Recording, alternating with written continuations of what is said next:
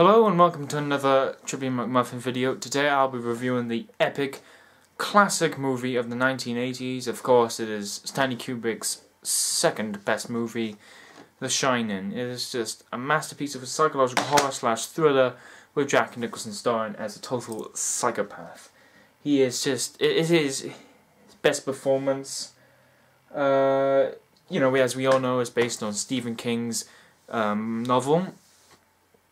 Starring, of course, Jack Nicholson, Shelley, Duvall, Lloyd, and Scatman, Crothers. It's right. Okay. The Shining is, of course, we all know the story that it's a man, Jack Torrance, who gets the job so he can get some peace, so he can write his play. Or like a short story or something. So they ask these hotel boss if they could, well, for the job, to stay there. And of course Jack takes the interview, and he gets the interview, and they travel in a yellow car across the highway of the beautiful cinematography. Of course, he uses a lot of good cinematographers. Well, to be honest, he was a photographer himself, Stanley Kubrick. Anyway, so he gets the interview, and he succeeds on that, and they drive to the hotel. No one's there except for... No, wrong actually, everyone is still there. They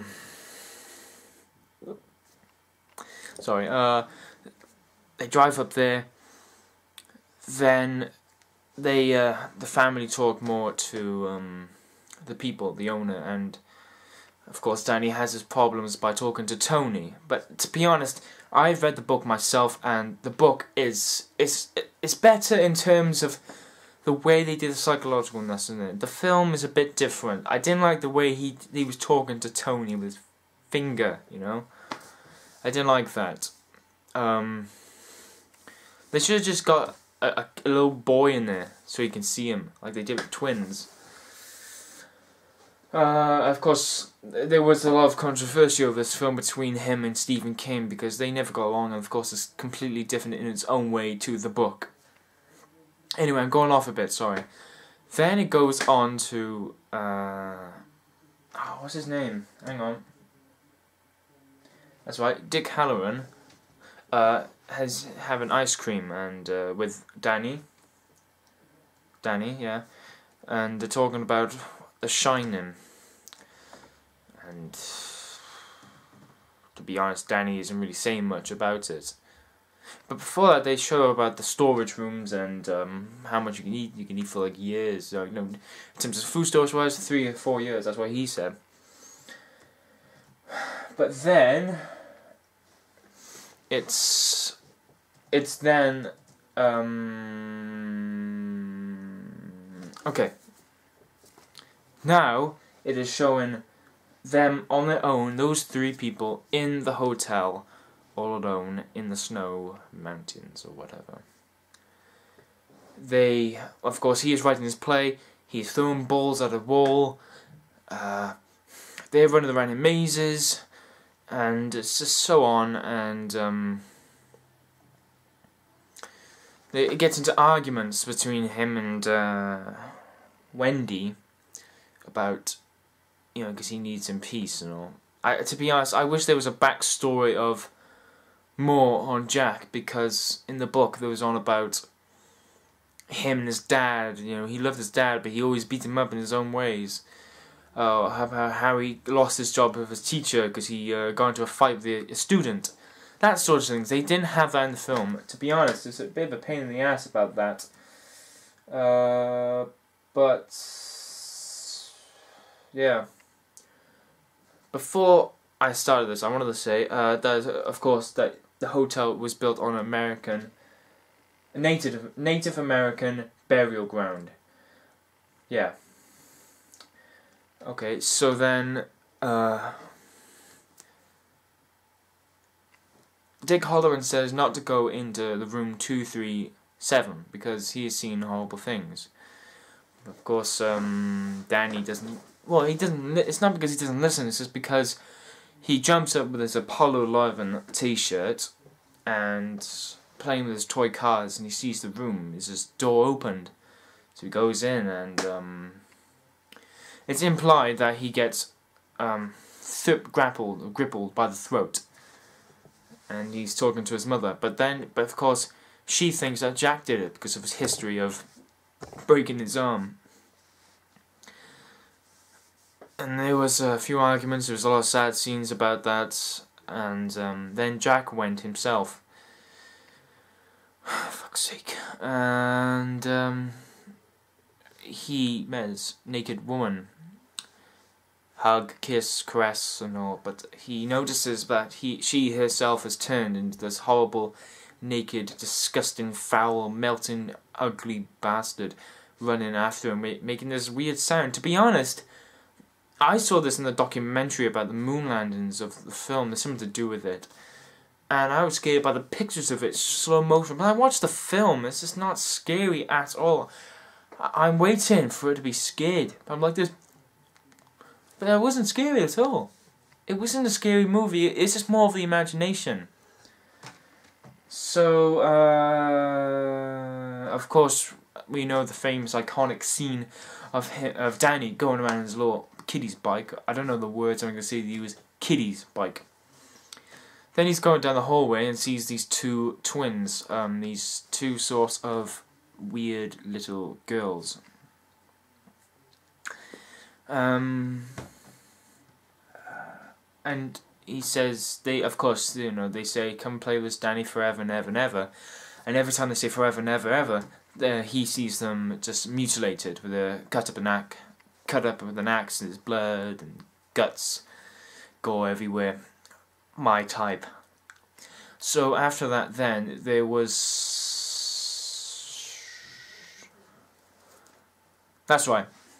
I love the scene. It's basically.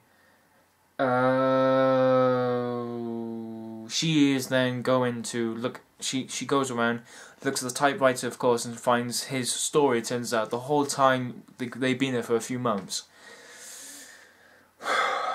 That he has just gone mad in his own horrible way by writing all work and no play makes Jack a dull boy constantly on thousands of pages, not thousands, hundreds of pages, in totally different ways. And she walks back because Jack finds out, like the story and all, and she threatens him with a baseball bat. He gets hit, of course, and drags to a storage room for food. To be honest, one thing that's disappointing is that if you watch The Simpsons in their own way, they do these Treehouse of Horrors. They always make these references, and they do these sort of episodes based on these films that kids watch, and they have no idea what they're about. It's annoying because they just give the story away. Once Jack gets out of the storage room, he goes to the house, the apartment, and before that, Tony is controlling Danny by putting red rum, spelled backwards for murder, on the door. But then they hide in the bathroom because then Jack comes in, smashes the axe, and says he is Johnny. And before that, of course, Danny gives a shining. I don't know how it works, but he gives a shining to Dick Hallorann. He comes along, but of course they slip out of the window and she cuts his hand. Something. But then oh,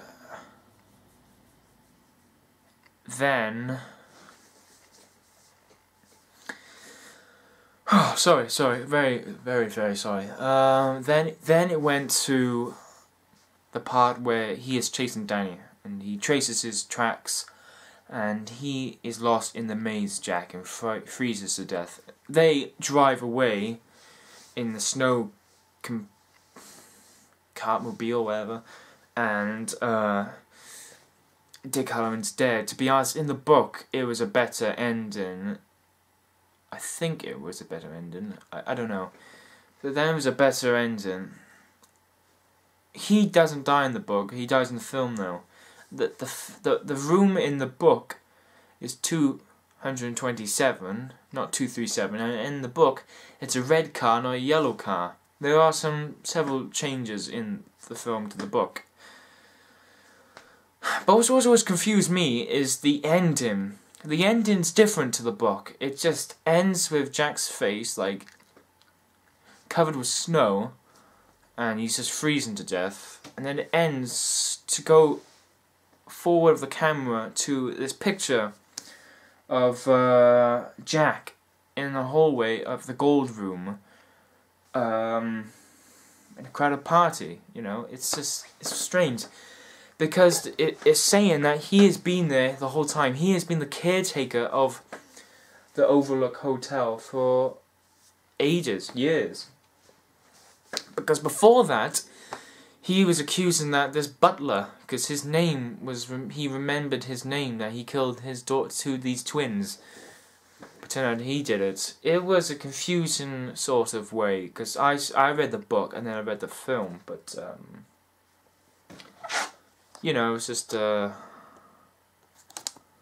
I've been staring at this film for like years, and I see the film. It's kind of disappointing for me, but I watched it myself the second time. It felt better for me. It was a really good psychological thriller film, and I'm really glad I've seen it. And I'm glad I'm giving my opinion and my story of the film, because it's just an amazing film.